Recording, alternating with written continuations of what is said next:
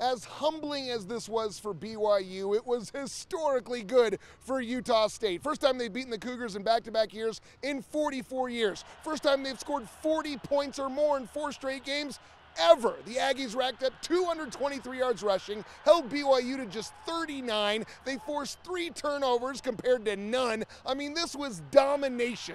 What does it say about this team that you can come into their home field and dominate like you did? I think it shows, how good we are this year. We're going to be a really good team.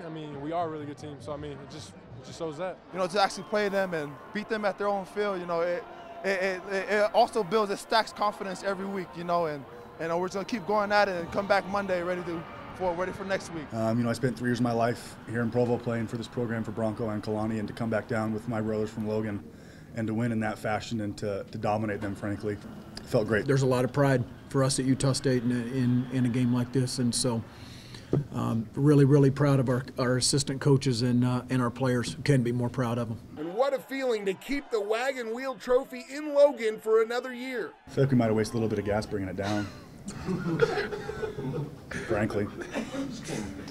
Yeah, we got a big truck, I guess. Utah State, hey, Aggies all the way! As for BYU, the defense could not stop the Aggies, and while Tanner Mangum threw for a season-high 277 yards, this team has lost its identity. Different outcome than we expected, and a rough game for us, but we really didn't help ourselves up front but in the run game. But the truth is they stuffed us, We felt like in 3 games we had an identity of running the ball, and need to evaluate everything and find what we're about. We just need to tackle better. Sometimes we let some slip, and that just comes with preparation and fundamentals and little things like that. I still believe. I believe in our players. I believe. I just, we talked about it in the locker room. We're not playing BYU football.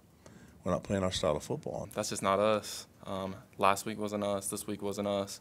I feel like those first 3 games, we kind of built our identity as a tough, smart team, and I feel like we're kind of falling away from that. While these teams are going in opposite directions, the Aggies return to Mountain West play next week at home against UNLV, while BYU hosts Hawaii. At LaVelle Edwards Stadium, I'm Dana Green, News 4 Utah Sports.